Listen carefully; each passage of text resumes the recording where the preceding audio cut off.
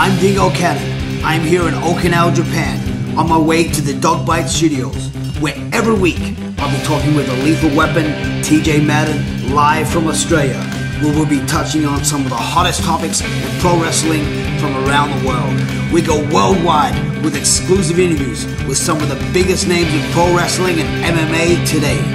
Tune in as we go live, here, only on the DAWG. I think it's slowly but surely letting people know that he's gay, I think. Omega?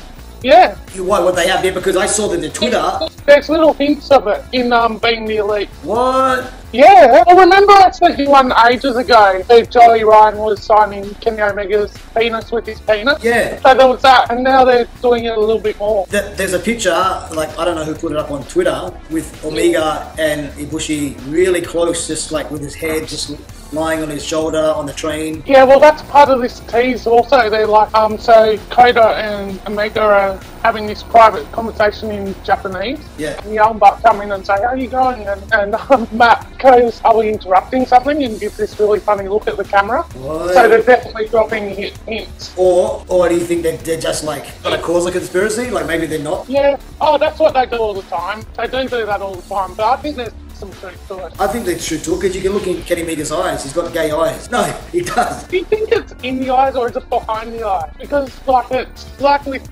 Finn Balor too. Like everyone like Kota as well. He's got something about him that goes, there's maybe you're a little bit gay. Yeah, but you know, when I talked to Finn Balor backstage a couple of years ago, that we did a New Japan show together, and I was talking to him like for an hour, and he was telling me about how he's coming back and forth from Japan because he has a girlfriend in Ireland. Yeah, but I thought you picked up the day where live from him as well. Oh yeah, because when Thunder was in CMLL and Finn Balor came over to his house because he was living with El Satanico and El Satanico's daughter Daniela, his fiance. Yeah. Yeah. And then Balor came over to eat because he was friends with El Satanico, who was one of his wrestling professors. Yeah. And Luke said, as soon as he came in, within 5 minutes, he messaged me. He left the room to message me, and he said, Prince Devitt's definitely gay. Yeah. 5 minutes of having dinner with him in his house. They're even pushing it on the WWE, Finn Balor with the rainbow t-shirts and the weird designs. Yeah, but on that, they did put Jeff Hardy in those as well at around the same time. Yeah, but there's a difference. Jeff Hardy can wear it, and I know he's not gay. Finn Balor can wear it, and he just looks different. Yeah. You know what I mean? It's like, I would promote it too, because I'm for everyone doing whatever they want. Yeah. So, you know, I would wear the same t-shirt too for equality, no problem. Yeah. Yeah, but it's just interesting. You know, we don't care whether he's gay or not, but it's just interesting how they're approaching it. But who was the first sort of one that came out fully as gay? He was a black guy in WWE recently. Oh, that was Darren Young. Yeah, where's his career now though? Yeah, I don't know what he's doing anymore. Nowhere. It's the same with he's been on and off again with WWE for ages, I think. But I think he's got the WWE by the Cahulas, because if you think he came out as a gay star, and WWE were proud to announce that, you know, we equal rights opportunities in this company. So I think if they were to fire him, even for, of course, not that reason, but maybe they wouldn't fire him. Who else in the world of wrestling has been gay? Well, of course, there's the original, my favourite, Exotic Adrian Street. Yeah. But not gay. You know, he was a tough miner from Wales. He's still Facebook friends now, and occasionally he writes back to me. Oh, you're Facebook friends with him? Yeah. Have you met him? I haven't met him, but like 10 years ago when I was in Okinawa, we started, like, I told him that, hey, when I was young, you were one of my inspirations growing up. Because, you know, do you remember Matt Richards?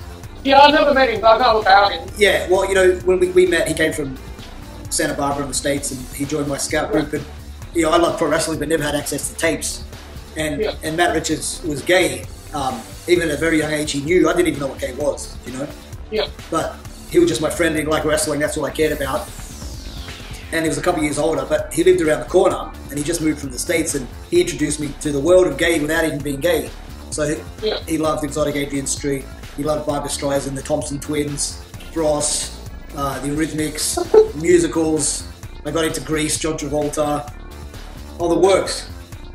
So that might have got me into musical theatre because of Matthew Richards, and I didn't even know what I was doing. I thought it was... Yeah. So, you know... Nothing wrong with musicals. Oh no, I've done musicals in my life, it's fun. Yeah. So maybe thanks to Matthew Richards.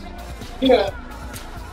But, and then of course, but you know, and Dusty Rhodes and Ric Flair, they always came out gay looking, just their expressions, you know. Yeah, that's true. Flair with the robes. The way they dressed up and that sort of thing. And they all copied from Gorgeous George, who Muhammad Ali copied everything from. It was part of the entertainment. Well, it really was. And you look at Dusty Rhodes now, just that Dusty Rhodes look and just that little shuffle, the Dusty shuffle. You know, but it was really mesmerising to watch. Very flamboyant. It was very on the stage of drag queenish. Sort of. Flamboyant. You got the word that I wanted. Flamboyant. You look, even people, you know, the tough men like Tully Blanchard was still flamboyant. And then you're one of your favourites, Johnny B. Bad. He was never one of my favourites. I recall he was one of your favourites. You loved the B. Bad. No, never.